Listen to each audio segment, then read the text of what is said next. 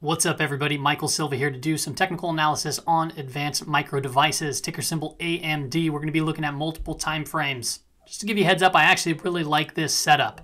If I were to really go long on pretty much most of the stocks I see, this would be ranking one of the higher ones just because I just like the setup, and we'll get into that. So let's get into that.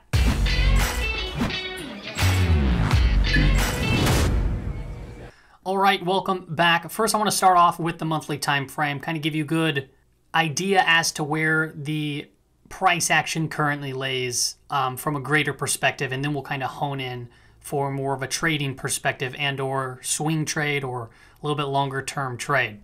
Now, on the monthly time frame, much like many other stocks, you can see that we're just recently in 2020 just this big boom straight up. And we currently are not extended over the upper Bollinger Band, but we do have negative divergence in the RSI, and we're a little disconnected from the 5 EMA. Typically, this gets reconnected quite frequently, so keep that in mind while we go through the rest of the video. The EMA is currently at just above $85, so almost $86. So reconnect there, we can see some strong support to potentially move higher. All right, let's go into the weekly time frame. This is what I really like. First off, I'm going to show you a couple indicators here that I don't typically show all the time, but this right here is called relative strength.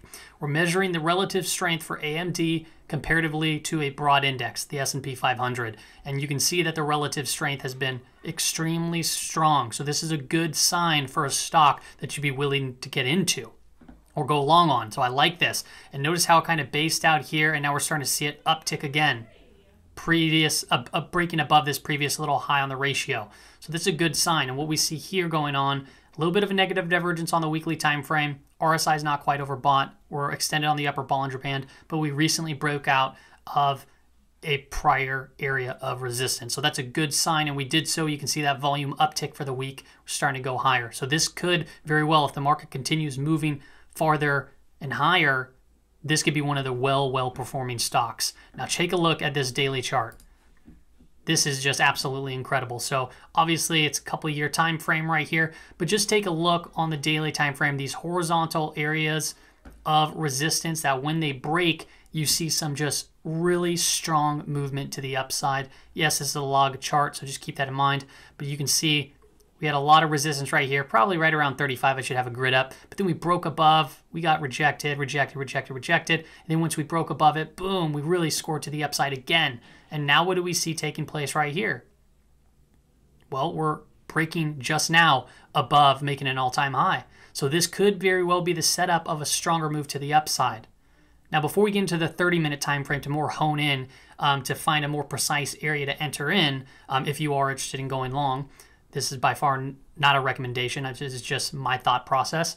I want to talk about the semiconductors overall. Now, the semiconductors make up a big portion of the NASDAQ composite, and I talk about this in my daily market brief. So if you don't watch that, you can tune in. You can kind of get a good head start as to where things might be going. The semiconductors have been really overextended overall. So if we start seeing weakness in that composite, that might bleed through other stocks. Now, AMD is a very strong performer. We also have ones like NVIDIA. But just note that if we start seeing the semiconductors or the SOX or the SOXX start to head lower, it could drag these other semis down with it. Now let's zoom in a little bit here. 30-minute time frame. What does that mean? Each candle represents 30 minutes of data.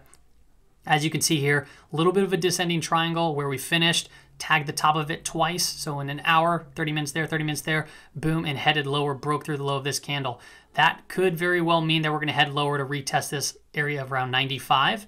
If we start breaking below that, we're going to have to look at around these previous resistance areas as more support. So we need confirmation that to be a true breakdown. But if it does continue to break down, we can look for areas of support to buy into if this is your type of position. All right.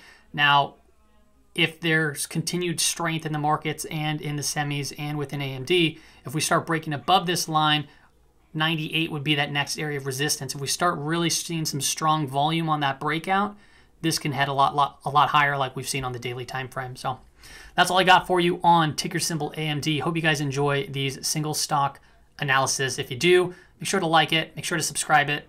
It's really appreciated. I'll talk to y'all later.